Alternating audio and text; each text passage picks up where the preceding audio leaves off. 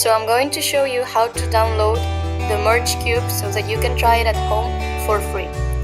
If you go to Google and you put on the search bar download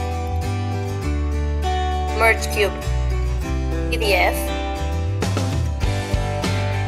you've got one link here, and the second one, as you can see, it says download file.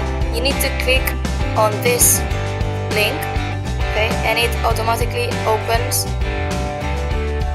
here. I've already downloaded the merge cube, but I'm gonna download it again so you can see it.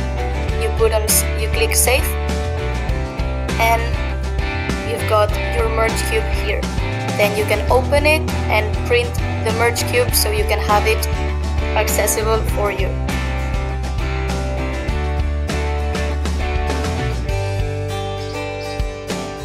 So this is what the cube should look like.